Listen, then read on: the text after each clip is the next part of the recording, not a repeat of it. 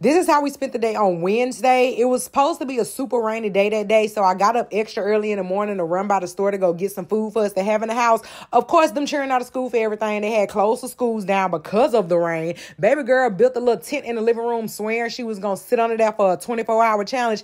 Y'all asked me if that little 24-hour challenge actually lasted. Now, y'all know I messed up Bay hot dog order if y'all follow us on YouTube, so I had to run it back and actually cook him a good little hot dog while we was all locked up in the house. Baby girl watched the weather outside all day freaking out. Then Bay ran out to a little sesh. If y'all watched the YouTube, y'all have already seen it. By the time he left, it was actually time for baby girl to leave as well. When Bay made it back, we ran over to the gas station to go put some gas in Sadie. Then I came back home to make us some dinner. Y'all seen these little frozen bag of Philly cheesesteaks that I had bought from the freezer section in Walmart? Y'all, I swear it was so good. I don't know what kind of cocaine they putting up in these little frozen meals, but this was definitely a 10 out